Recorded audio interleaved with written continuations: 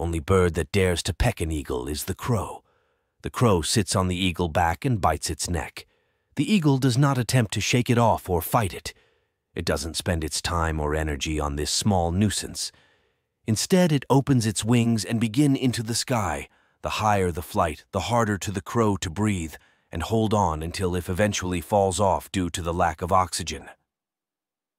Learn from the eagle and don't spend your time and energy with fighting crows. Just keep ascending. They will long for the ride in the beginning, but they will fall off.